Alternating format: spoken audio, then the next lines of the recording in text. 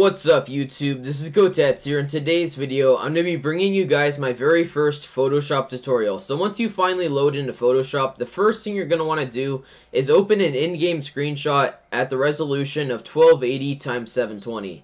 And by the way, this tutorial is going to be focused towards GTA thumbnails since too many people are just focusing on Call of Duty or real life thumbnails. I thought I'd make a tutorial that is sort of geared towards GTA thumbnails. So anyway, I'm going to want to open this screenshot, and once you get your screenshot open, there are a few things I like to do to make the image look a lot cleaner and more professional. So you're going to want to go into settings right here, and the first thing I like to do is enable inner glow. Since you guys are going to see in a second, this does make it look really cool, like a border effect sort of.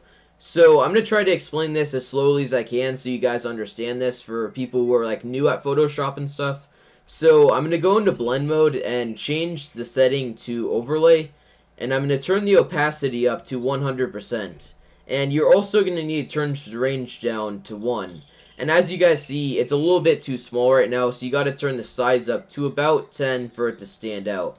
And as you guys see, this sort of has like a transparent effect on it, like a transparent border. It sort of brings a border, brings more light to it. I really like the way this effect looks, and that's why I use it. So the other effect I like to use is gradient overlay. And as you guys see, this is already preset for me, but you're just going to change the blend mode to normal. You're going to want to set the opacity to 50%.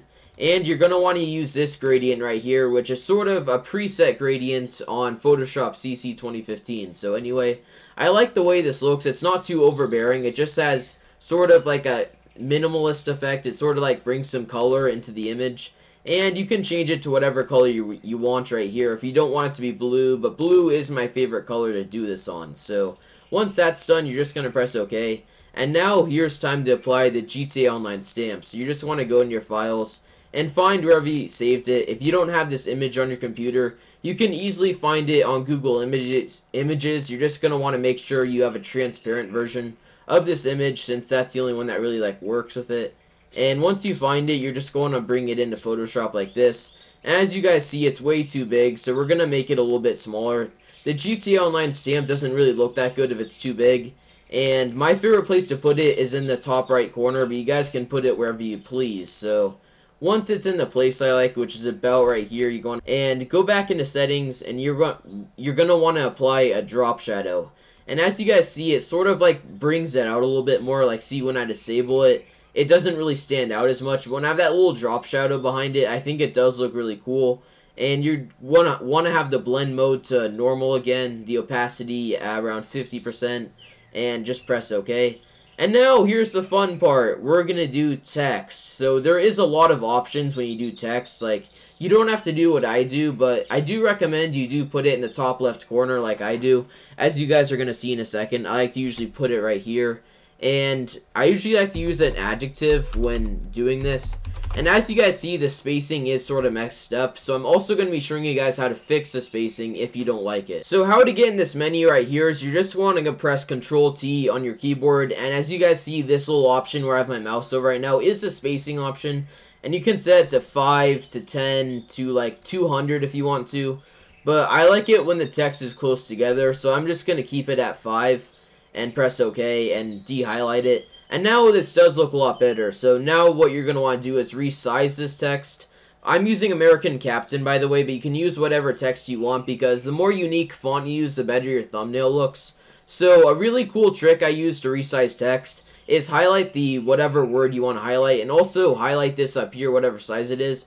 And you can just scroll on your mouse and make it as big as you want. But you do have to keep your mouse in the little white box for this to be able to work. And for this one, I'm going to set it to 125. Even though it looks a little bit large, like once you put it all the way over here, it's not really even that big.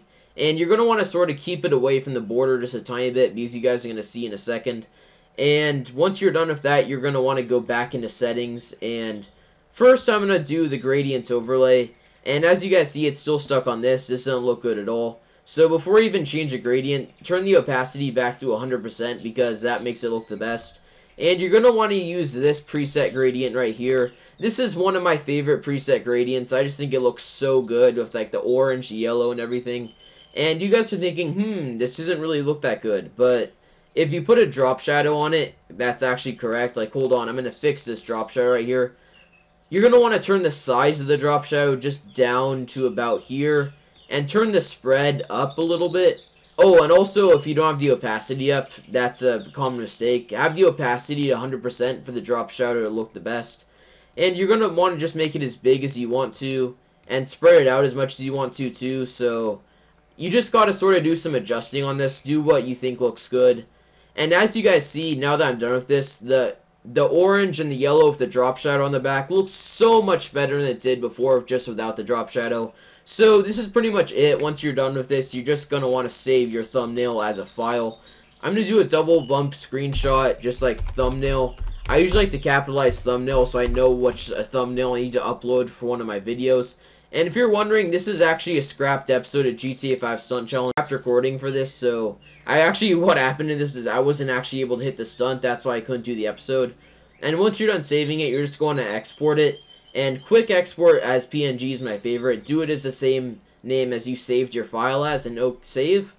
And once you've saved it, you're done. And I hope you guys all did enjoy this video. If you did, make sure to leave a like on the video since it does help a lot. And also, be sure to subscribe to my channel for daily GTA 5 content and some other useful videos like this one. Until next time, this is Kotetsu. Have a wonderful day or night wherever you live. Please be safe. Kotetsu out.